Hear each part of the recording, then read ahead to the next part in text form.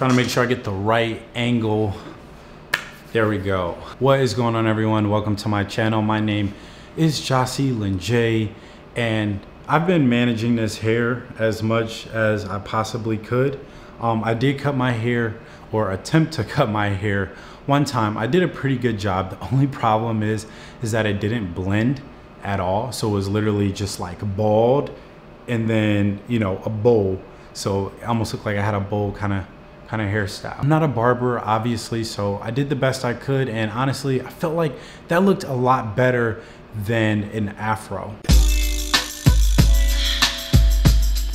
Anyways, in this video, I want to talk about the different types of career paths you have in software development. What I mean by in software development is think of more like an agile approach to software development, where you have a dev team that has developers, quality assurance, aka software testers, a scrum master. I'll talk more about that position a little bit later. A product owner, basically the person who owns the product that the dev team is creating, and management. So before we get into the different positions, let's define what agile is. And I know you've probably heard that buzzword before if you are a software developer, or if you've been applying to software development jobs and seeing that within some of the basic qualifications or expectations they have for you if you join the team. Agile is basically the way you create and respond to change. It's a way of dealing with and ultimately succeeding in uncertain, turbulent environment.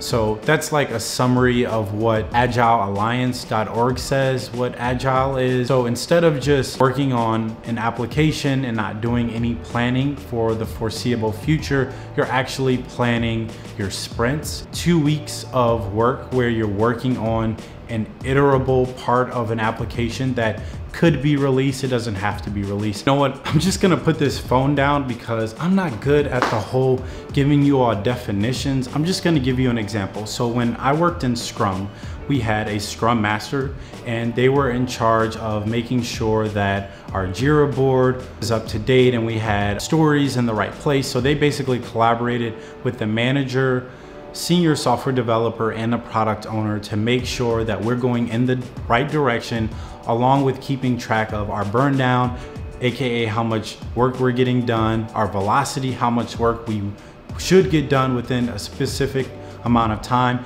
That way we can meet our deadline for release. Since we are on the topic of getting new skill sets and finding new career paths within software development, let's hear a word from the sponsor of this video and video series about software development and engineering, Skillshare.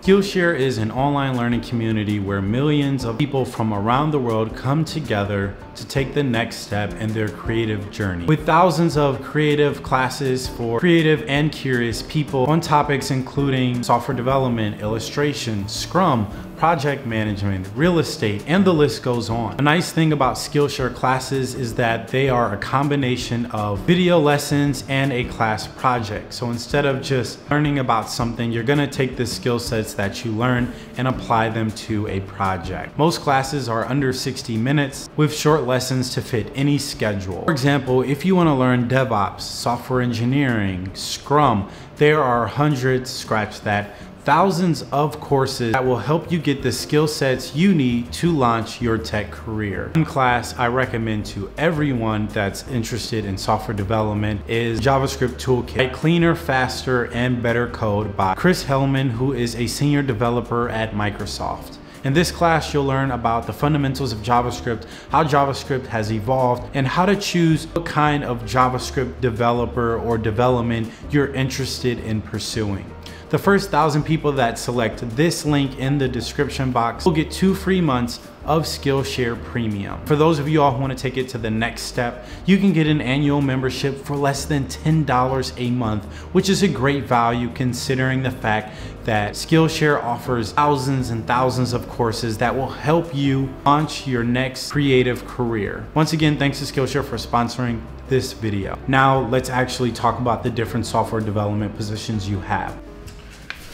Okay, for those of you all who know you want to become a software developer, my recommendation is to figure out what part of the stack you enjoy the most. And there are really 3 different stacks. There's front end, there's back end, and then there's full stack. And the quicker you figure out which stack you enjoy programming in the most, the better programmer you'll probably become, because you'll actually enjoy your programming projects and you'll feel fulfilled and purposeful in your job. Also, you're probably wondering why the scenery is different from the rest of the video, and it's because I hated the software development edit that I had in this video, so I decided to do that over, because this is a very, very important part of the video, because most of you all probably want to become software developers. If you find that you enjoy the visual aspect of software development, so you like building the UI, the front end, you have experience in HTML and CSS, you feel very confident in those skill sets, or you feel that out of all the programming skill sets you have, you think those are the best that you have to offer to a company, then I would recommend pursuing a front-end role. Front-end development is the part of the website or application that the user interacts with. Everything that you see when you're navigating an application or a website, from fonts to colors to navigations to menus and sliders, these are all combinations of HTML, CSS, and JavaScript being controlled by your computer's browser. As a front-end developer, it's a lot of fun. You get a chance to work with designers. I've also had experience working one-on-one with my product owner, because they have like this product vision with these business requirements.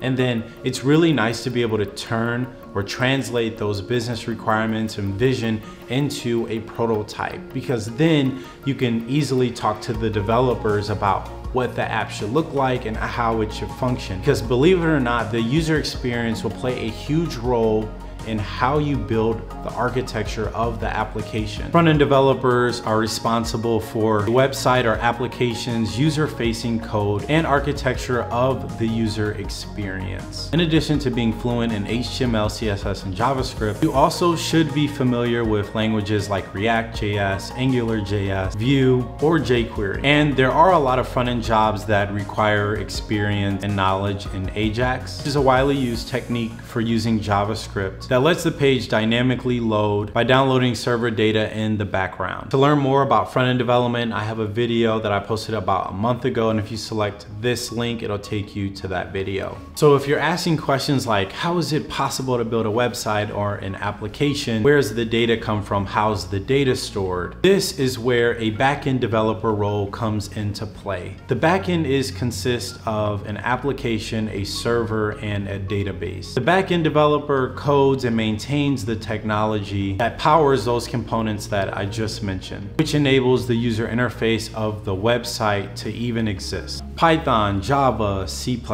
C# are all programming languages that make the server, application, and database communicate with each other. Along with .NET, you can use those languages to build an application and use tools like MySQL, Node.js, Oracle, and SQL to change or save data and serve it back to the user or the front end of the application. So if you enjoy manipulating data, you find yourself on LeetCode a lot, or you enjoyed your computer science program, or even if you enjoy object-oriented programming, or you just want to understand how on earth a website works, backend development is a great route. And when it comes to full stack development, you kind of just merge the two together. I plan on making a video soon where I dedicate it to full stack development.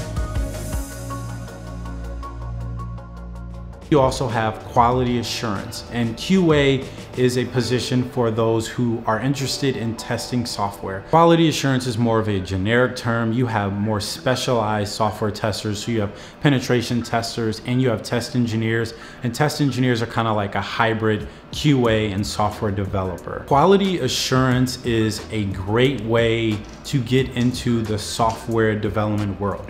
And the reason being is because there's no dedicated major to quality assurance. When I worked in Scrum, I didn't really meet too many engineers who were software testers. I really met people who just had random majors that had absolutely nothing to do with software development, like physical therapy. If you are interested in software development, you feel like you're not quite ready to become a software developer, software testing is a great way to get exposed to software development and to get your foot in the door of a company.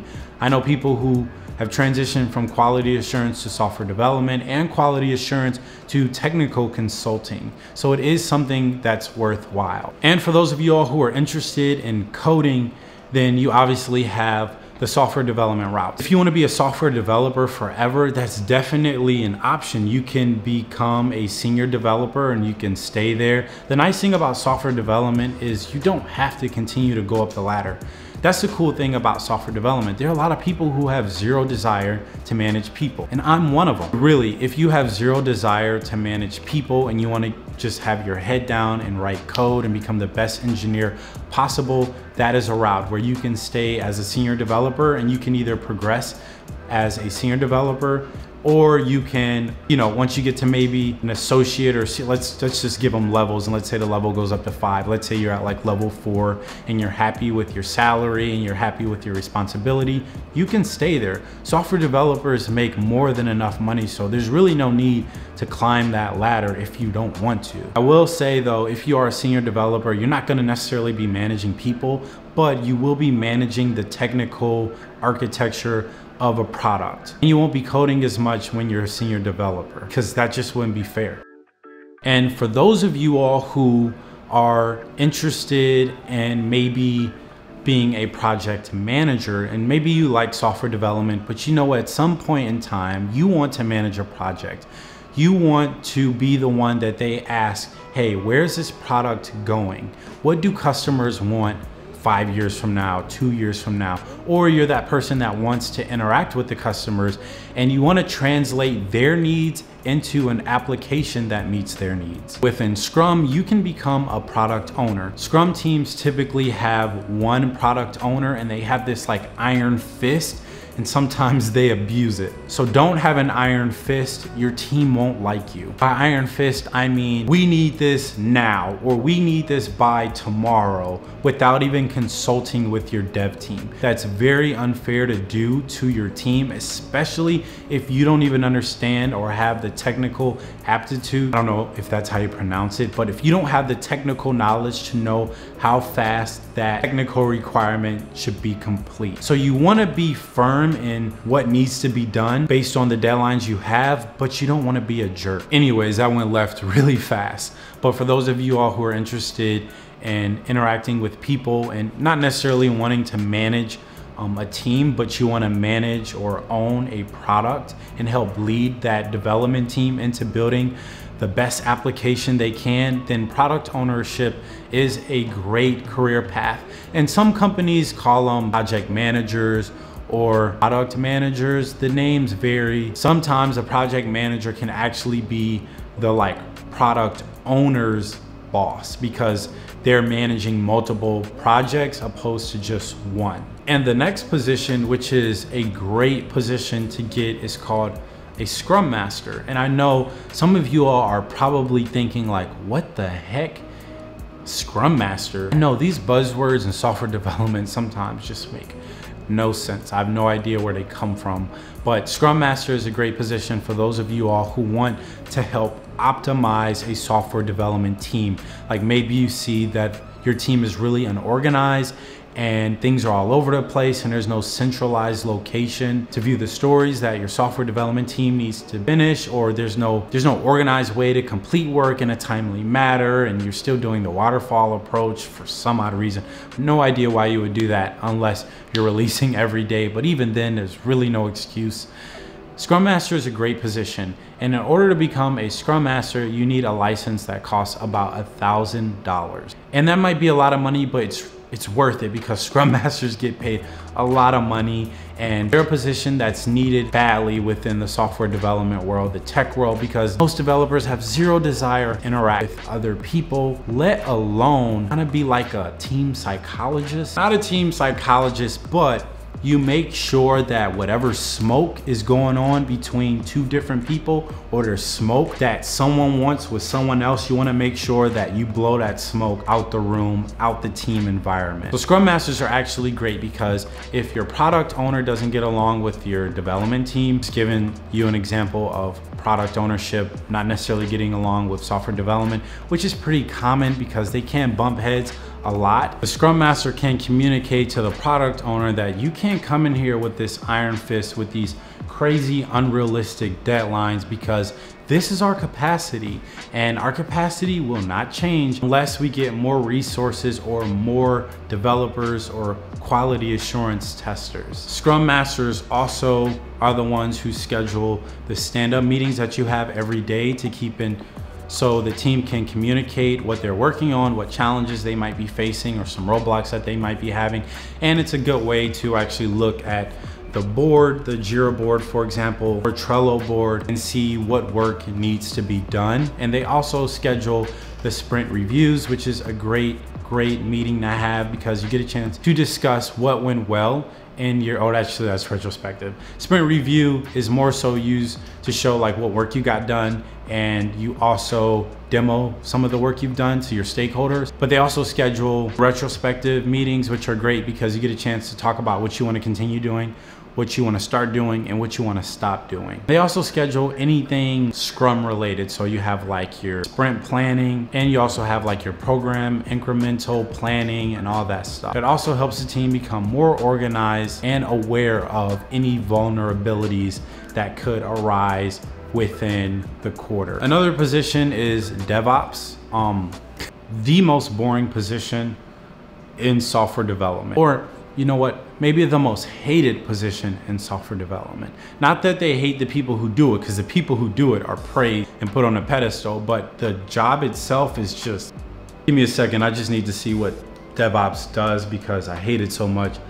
I act like I'm oblivious to what they actually do, so just give me a second. DevOps engineers work with IT, so software development teams can release their software. They work on the Jenkins pipeline, so teams can really release whenever they want to and build microservices and Docker containers and all that stuff that just like goes way over my head. Think of the DevOps engineer as the deployment expert. They work with technologies like Git and GitHub, Jenkins, Docker, Kubernetes, and other technologies that create automated development pipelines. So as a DevOps engineer, you need to understand software development lifecycle, and you understand automation and development tools that help software development teams release their product. All right, so let's revisit the different software development jobs that are available. So it can be crystal clear as to which job, as to what the functions are for each job and the responsibilities are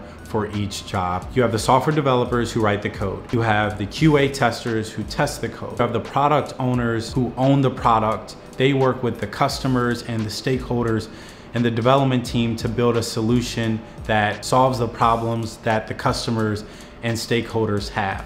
And then you have the manager who basically oversees the team, making sure everyone is happy and making sure that people are on the right career path. You have the Scrum Master, who is the facilitator of the Agile team, making sure that the team is self-organized, keeping track of their Jira board, and they manage the process of how information is exchanged. Last but not least, you have a DevOps engineer that is in charge of releasing the software. They're the release chief. And sometimes you don't even have a DevOps engineer on the team. They're usually a very limited role, and there's usually like probably 10 DevOps engineers per 100 software, 300 software developers. So they're usually dispersed in different places, but you will have a DevOps engineer dedicated to releasing your product. I hope this video was helpful and it brought clarity to the software development lifecycle and the different jobs that are available within software development. I'm just trying to expose you all to different jobs